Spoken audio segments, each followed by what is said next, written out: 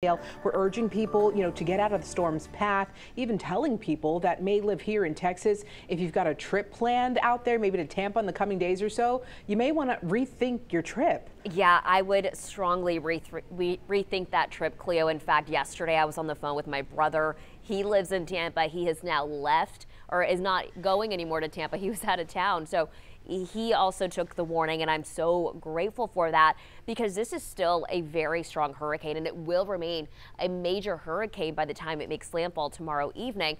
Right now, it does have max sustained winds of 150 miles per hour. That's considered a strong Category 4, and it'll keep its Category 4 status for the remainder of the day. Wednesday morning, look at that, still a Category 4.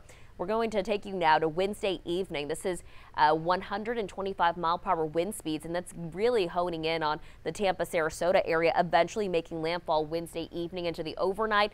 And then it keeps its hurricane status as it moves inland. That means we could still see 100+ mile per hour wind speeds in the middle of Florida, in addition to that heavy rain. Eventually, this is going to trek into the Atlantic. Luckily, it will not be impacting areas like Georgia or the Carolinas that were just heavy impacted by Helene last week. Because of the high winds, a big portion of central Florida has a hurricane warning. That's the pink that you see there. Tropical storm warnings on the north and south side of that. And the storm surge, this is what is going to be likely record breaking for some parts of coastal Florida. 10 to 15 feet of water that gets pushed inland by this hurricane will be possible between Tampa, Sarasota, and just south of Sarasota. Even in Fort Myers, 6 to 10 feet of storm surge will be possible. So this is something that is going to be incredibly dangerous, especially in the next 24 to 48 hours for western and inland Florida.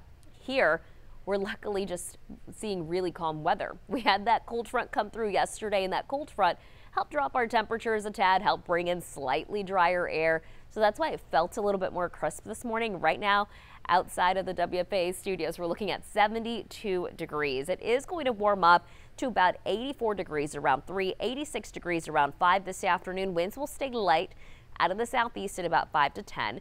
Now, this is going to be a couple of degrees cooler than yesterday, but still technically warm for this time of the year.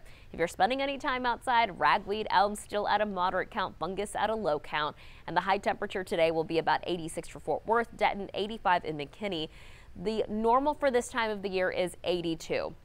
We'll be trending about 4 degrees above that today, and it's because of that ridge of high pressure. While it is centered over areas of the desert southwest, it's going to expand to include North Texas. That's why our temperatures are going to be climbing in the next few days. That's why we're not going to notice any big changes.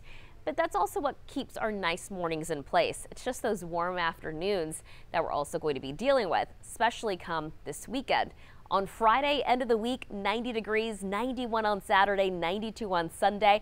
And by the time Sunday, Monday rolls around, look at what the normal temperature for the time of the year is, the upper 70s. So again, we will be trending well above that in terms of our high temperatures. So here's what it looks like here as we head towards the end of the week. Temperature in the afternoon slowly climbing, morning lows stay in the 60s.